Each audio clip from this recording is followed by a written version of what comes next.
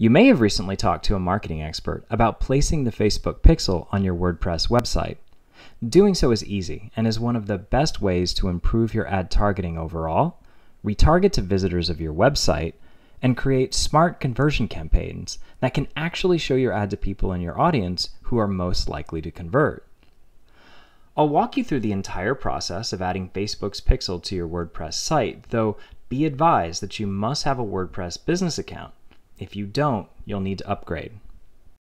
Let's first go to your Ads Manager and make sure you're in the right account.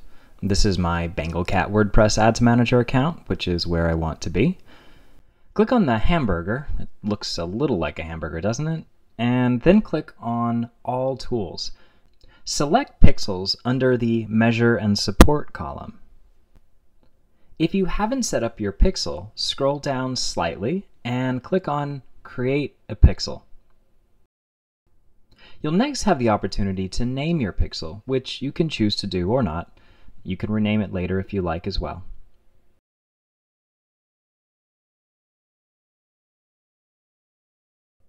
Next, click Create.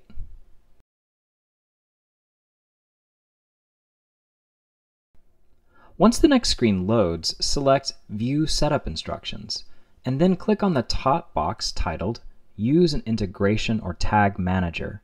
Then select WordPress in the upper left.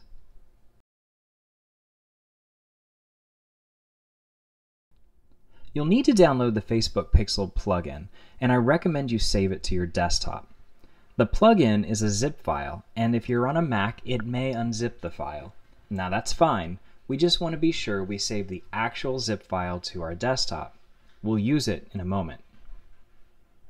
Let's now go to WordPress.com and log in. And note again that you'll need a WordPress business account to use and upload the Facebook plugin. After you log in, you may need to click on My Site in the upper left-hand corner of the screen. Once here, scroll down and select Plugins.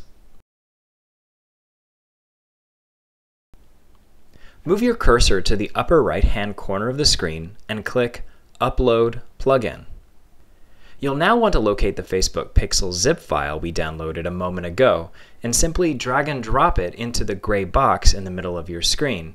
It has a dotted border around it.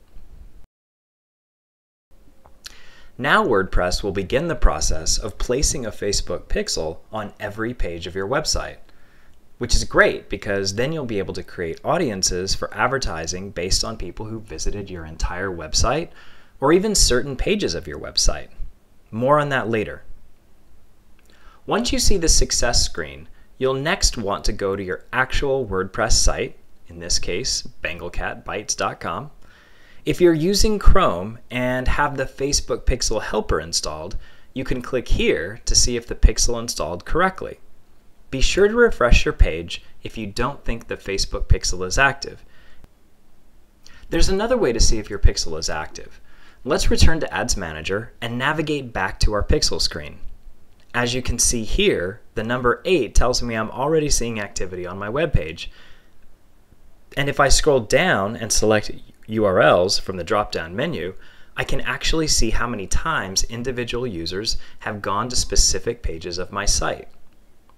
Most importantly, I can build custom audiences of people who visit my site and create custom conversion campaigns using pixel data that will allow me to distribute my ad more precisely to people in my audience who are most likely to take specific actions, like purchasing products or filling out lead forms.